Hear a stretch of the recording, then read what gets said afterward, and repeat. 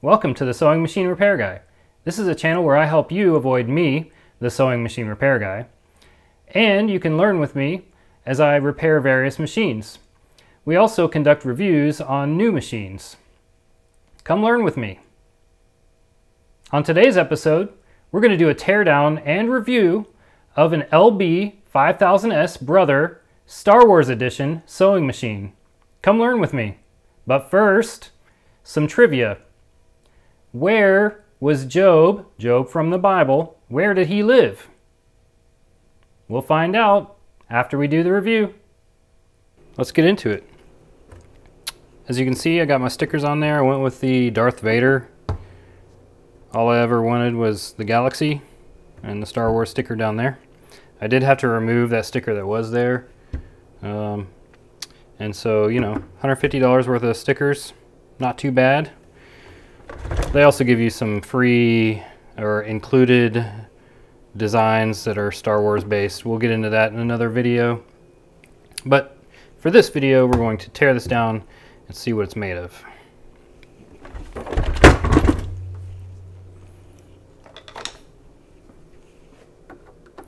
One thing that Brother does is they separate, typically they'll separate out this end part over here so you can do maintenance in the needle area. This mechanism right here, that's how it threads the needle for you. It's just got a little spring on there, nothing to it, not too bad. Now if you look in here, some of the mechanisms you'll see, so down here is where your needle threader gets actuated. The things that you have access to adjust in here, you can see you've got your needle bar height. You can adjust that from here with this screw right here. You can adjust the front to back clearance on your needle up here with another adjustment screw, which is an Allen wrench, and actually I think you have to take the cover off in order to get access to that on this side. Well, no, you can get to it on the back. Some of them have a hole in the back. This one does not, to get to that adjustment, but there is a locking nut on there for you to be able to get to that. And then a few other adjustments down here based on positions, and also for your presser foot. So you can get to quite a few adjustments that you need to do here in this end, so that's not too bad. Yep, there's a bunch of plastic gears in here, and that's just the nature of the beast when you get to these newer machines. And then again, in the last video I talked about this a little bit. It does open and close, and it stores a lot of stuff in there. So instead of being an open right here, when you pull it off, an opening where everything can fall out, this one actually has a lid, which is pretty nice, and it holds everything in for you, so that's good. So some other things that you take off first when you get into a machine, it's going to be your presser foot is going to come off.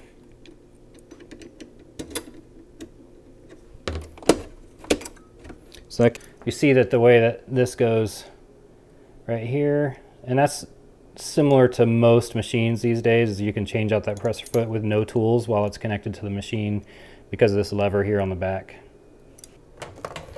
From the factory you get an Oregon 7511 needle, so that's an Oregon 7511.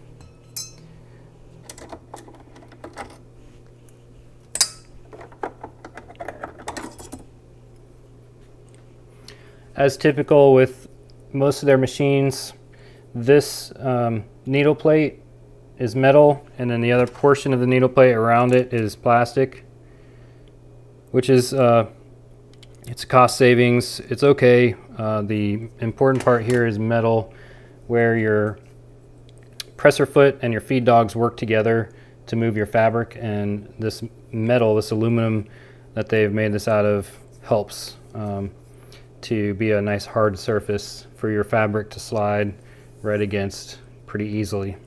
And then underneath you've got this contraption. What this does is it helps to hold in your bobbin case. So your bobbin case is held in by that. This case has 2 pieces of felt on there. Hook is a rotating hook. This one continues to go the same direction. It doesn't switch directions like some do. Some of them will flip around 180 degrees and flip back and flip around. So this is going to be a smooth running machine, and if you saw my last video when I was using it, it does run pretty smooth because it doesn't change direction. You can see here's the connection for your table where you have your hoop connected, and your arm connection where all the servos get their power there. All right, now it's time to take it the rest of the way apart, because that's what we do with our new toys. We tear them apart. Let's see how they work.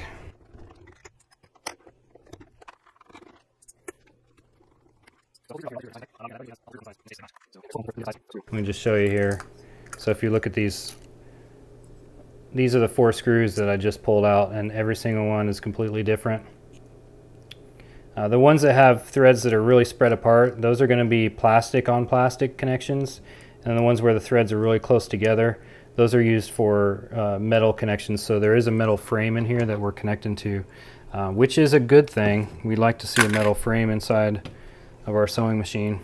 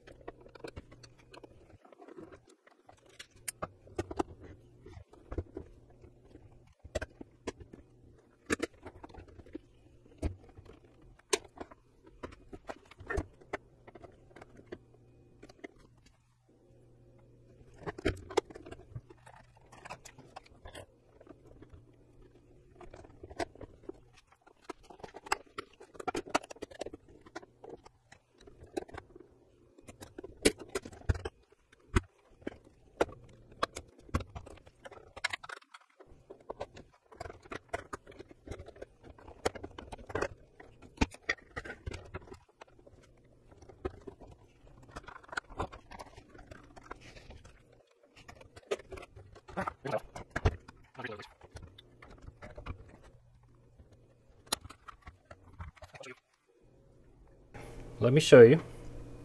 I've got the front off, and it looks like the only thing connecting us to the front is one connector. So the only electronic connection here is one. So it can be disconnected here on the front panel, or it could be disconnected right down here inside the machine.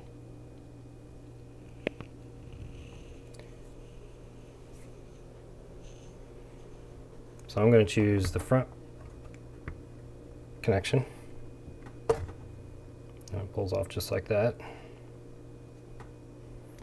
Now front panel is clear, we can take a look at that, see what we've got there and there. They have slimmed down their electronics over the years. More sophisticated, but less to it, at least on the front panel.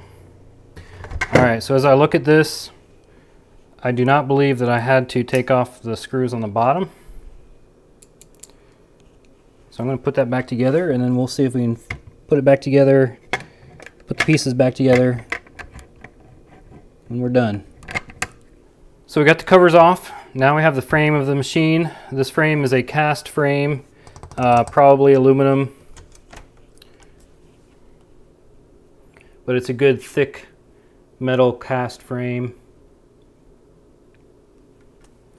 so not too bad. The plastic that they're using, this is just your typical plastic. There's nothing special about it. It's ABS plastic. And this is the same kind of stuff you'll see in all new sewing machines, is that ABS plastic with clips. So Brother doesn't always do the clips that make it really hard to pull it apart. In fact, when you pull it apart, you end up with little pry marks. I use plastic tools, but you still end up getting little tiny pry marks when pulling these things apart, which is upsetting. Also, they tend to break. So this one right here, let's do this. So that is broken right there.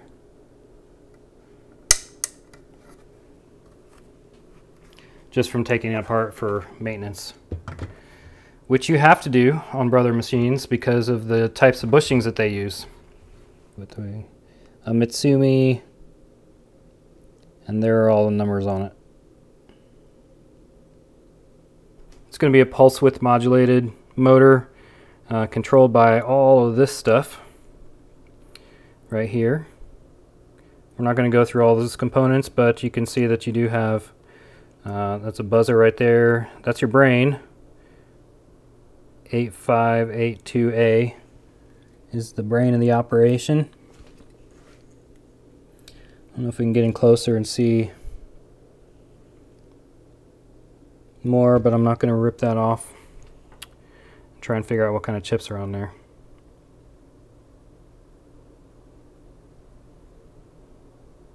That's your brains of the operation. So you get these wires are the ones that go to your arm, and all the servos that run the embroidery hoop through that connection right there. And then you also have connection here. So you have a couple of different motors. There's one, there's one. This is typical what you're going to see for these machines. In this case, you have a actual belt driven hook. So the hook is, the timing could possibly be off on one of these machines because it's belt driven, and if you skip one of those teeth, then you could have a timing issue. So some electronic machines, that hook is driven by motors or a separate servo system, and then those are really never going to be out of time. This one could be out of time if it skips something on the belt, or if one of our gears slips on there. So this is the bushing that I was talking about on these machines that we've had problems with in the past on older, well, actually relatively newer machines have problems with those bushings. And the real problem, I think, when I look at those machines and I see all the rust that's on these shafts, is the fact that these shafts, the chrome plating on them is so thin that rust just works its way through there over time. And then when that happens underneath that bearing surface, and you've got the rust rotating inside that bearing, it just eats away at the bushing. It's not a bearing, it's a bushing, and causes this thing to have to work really hard. And your motor, since it's drawing more current than what's programmed in that little brain right there, throws a code and stops working. And you just get a little code on your screen and it says, hey, I'm done. And you got to figure out why. Okay, these little stepper motors are really handy. When they started putting these in the machines, it's actually a good thing because they're very precise. And when you change things in here with that stepper motor, like your feed rate gets, the feed dogs right there are controlled by a stepper motor. And it's very precise on the stitch length. So these things have a very beautiful stitch, a very consistent stitch, because the length is controlled by the brain, the electronic brain, in these motors. This one over here is actually probably your thread cutter motor.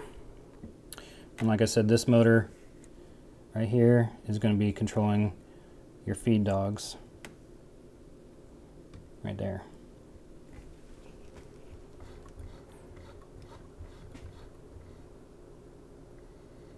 See how they'll go up and down, but they're not actually going back and forth because that's controlled by that motor.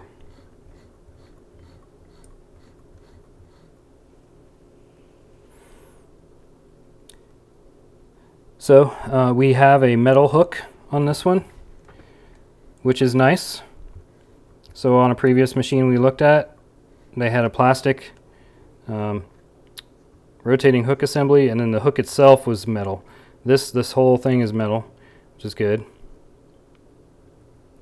What you want to do on this machine is every so often, and I might do it now since I have it open, is you want to put oil on all 4 of those bushings, and probably a nice little coat of oil on the shaft as well, upper and lower. So our upper shaft is right here. You want to put just a little bit of oil. You don't want to get too much. You don't want it dripping everywhere. You don't want to get on your belt, but just a little bit, and then you put a drip on either side of your bushings, which are in there. There's 4 bushings. There's one here. There's one over here. Let's see if we find it right there. That hole. And then you've got one on the end down here, which is a little hard to see, and then you have one over here. So we continue our tour of the machine going up here. We already looked at the bushing behind here. We already looked at our circuit board. Up here is your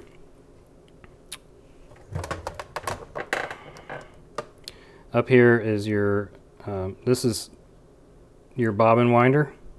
So when this thing goes over, it engages this little rubber tire. It's actually called a tire on here, and so the motor will turn this, because when your motor turns it, see there's a clutch in there. It normally doesn't turn it, but the motor turns this directly, and that will wind your bobbin.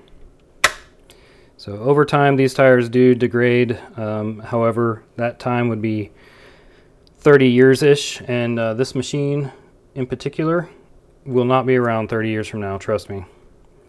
These electronics were not built to last 30 years. Again, nice. So this is a metal bracket attached to the case, but again, we've got metal in there. So when you're pulling up and holding this handle, you're connected to metal, which is good. And then over here is your tension assembly, tensioner. So you can see that goes all the way up to 9. That's your highest tension. And then 0 is your lowest. You usually try and keep it in the middle, and then you fine tune based on how it's actually sewing. And then when your presser foot is up, that pulls your tension off of here. So watch, I'm going to lower the presser foot. You see how that changes, and it's raised again, so there's no tension between here. That's where the thread goes in there, and between those 2 plates. No tension now, and then when I lower my feed, my presser foot, then I get tension, and now the spring is what's pushing that closed. So it's a neat little design. Here's another little tensioner. So that's a fine tensioner, just to provide a little bit more tension on there.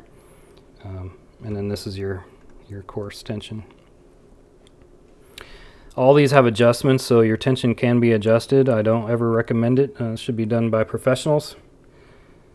And even we don't mess with tension a whole lot. Usually if there's a tension issue, there's something else going on in the machine. We already kind of looked at this before. You've got a bunch of gears in here to, that's how you get all the zigzags. So the needle left to right, when your needle's moving like this. So it doesn't do that for embroidery, but it does that for any of those special stitches that you see on the machine that you can do without being an embroidery machine. That's just as a regular sewing machine.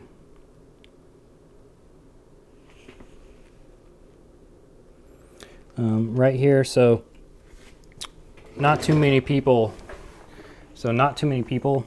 use this ever, but that's for when you're doing buttonholing and you have a rig or a little jig that goes on here, and then when it goes to a certain point it hits that and it's going to stop and then it'll come back. So that's what that's for. That's actually been around for many years, and it's same assembly, just now it's electronic instead of what it was in the past, little switches and things. So that's that. Let's look on the back, see if there's anything back here worthy to talk about. This is going to be your high voltage So your 120 volts that comes in from your power on the side here comes through here. This is where it turns into power that the computer can use. So it turns into a lower voltage up here for your computer, and in DC that's going to be used for the motor. Anything else? So this switch, if you can see the feed dogs, they went down when I switched that, so that's what that's for. See how they're raising up and down, and then if you turn them off, it's just disengaged the feed dogs, so they're going to stay down. That's all that switch does. A lot of machines have that switch, and if you accidentally switch it and don't realize what you did, you're going to stop feeding material and wonder why. Alright, so now I'm going to go down through my list of things that I want to talk about during these reviews to make sure I got everything. The type of machine, so we know that this is a rotating hook machine. It's got infinitely variable speed control because this is electronically controlled, and then that's the speed you can control with the switch on top. We found out earlier that the speed is, when it goes in reverse, it's the same as what you have had it set for in forward, so the forward and reverse speeds are the same depending on that setting, so that's a good thing. I like that. Usability, ease of use, so I did use this earlier in my other video, and it was very easy to thread. It was very easy to get started and to use it right out of the box. So I give it high ratings on that. Durability, it's a plastic sewing machine, so the exterior durability of this plastic is what it is. It's plastic, so the one thing I do like about it is that the metal frame is where the handle connects, and it does have the metal frame, so it's a very strong machine. I can't get that needle to move by pushing on this frame, so that's very good. Stitch quality, so this does have a very good stitch quality, and it's also electronically controlled for the length of the stitches, so it's very consistent as well.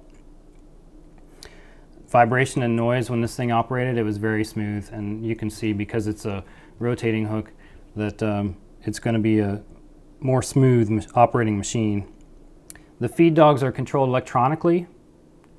They go up and down mechanically, but the forward to back motion is electronic, so all of that is electronic. And then the hook control, the hook is actually mechanically controlled along with the needle, so that's how that goes. As far as plastic in the machine for operating components, the plastic gears on the shaft for the belts is pretty much standard nowadays. You're not going to find one with metal. I'm pretty sure, unless you go into industrial machines. But you do have all metal between the needle all the way up to the shaft, the upper shaft, and then on the lower,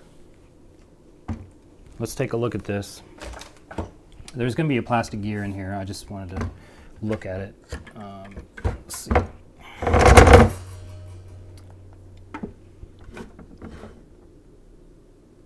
Yeah, so you've got plastic gears in between the hook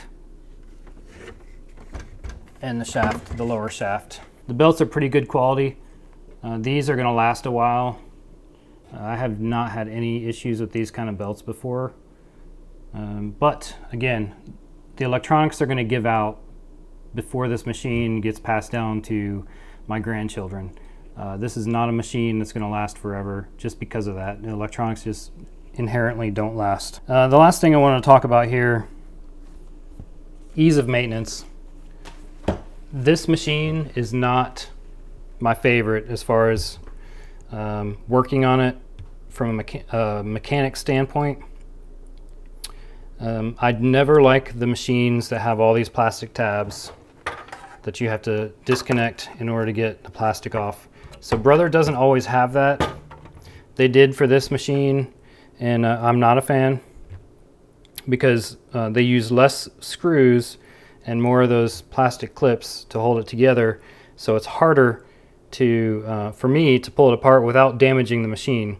So when I get this back together, there's going to be little marks in the plastic. Even though I use plastic pry tools, there's still going to be some little marks in the plastic, and some customers don't like that, and they notice it right away, and they're not happy that they have those. But unfortunately, you have to. I haven't found a way yet, I guess is a better way to put that, to get in without causing somewhat. So the marks that I have made are incredibly tiny. You'll probably never see them, but they're there. They could have been a lot worse had I been prying with screwdrivers. That would have been a lot worse. Yeah, I'm gonna get this put back together and then try my hand at some embroidery, which is something I've never done before. Well, what did we learn today about the LB5000S Brother Star Wars Edition? Well, I've got it split up into some good and some bad. So let's go through the good first. Good, this is a very smooth operating machine. It is a rotating hook, so this thing continues to go in the same direction, which means it's going to operate very smoothly. It's got a metal frame. I'm a big fan of these machines have a metal frame. It's also got some heft to it. When you pick it up, you can feel that it is indeed made of metal inside. It's got stepper motors that do the feeding and your left to right needle motion. And what that does for you is it gives you very consistent stitches whenever you're operating the machine as a regular sewing machine, or even embroidery as well, because there are stepper motors in the embroidery section. Accessibility of the needle end is good. So when I pull off that first cover on the needle end, I can get to the adjustments, all the adjustments that I need to adjust the needle end portion of this machine. Now I'm being very specific there because one of the downsides of this machine is its ability, or the ability of me as a mechanic, to go in and take it apart without causing damage. So the two big detractors for this machine, in my eyes, is when I open up this machine, I have to get those plastic tabs undone, which is it's pretty rough for a mechanic to do. Even when I'm using plastic tools, it still can cause small little nicks in the plastic when you pull it apart. Also, it's a Brother machine. It has those bushings. So the Brother bushings that tend to go bad over time. If you use the machine quite a bit, those bushings go bad. So what I do recommend is that you oil your machine frequently. And frequently I mean by more than what Brother recommends, which is not at all. So once every 6 months, maybe once every year. It depends on how frequently you use your machine. If you use it every day, it should be more frequently. If you use it, do a project and put it away for a few months, then maybe once a year is fine. But it does have those bushings, and like I said before, I'm pretty sure that that's due to the really thin chrome coating on the shafts, but I don't know for sure. So overall, is it a good machine? Would I buy the machine again if I had a choice? Well, yeah, it's Star Wars, so yes, I would buy it again. But also, for all the good reasons that I had on there, they outweigh the bad reasons. And I think it is a good machine. It's a solid machine. I think it's a good buy. Which brings us to our trivia. The answer to our trivia question. The question was, where did Job live? Well, according to Job 1:1, so Job chapter 1, verse 1, he was from the land of Uz. So there you go. Hey, thanks for learning with the Sewing Machine Repair Guy today. I hope you liked what you saw. If you did like it, please give me a subscribe. Also, I'd love to hear from you. If you have any ideas of how I can make these videos better, please make a comment below. I read all the comments and I'd love to hear your ideas. If you have ideas for another video, I'd love to hear that too. So thanks for watching. We'll see you later.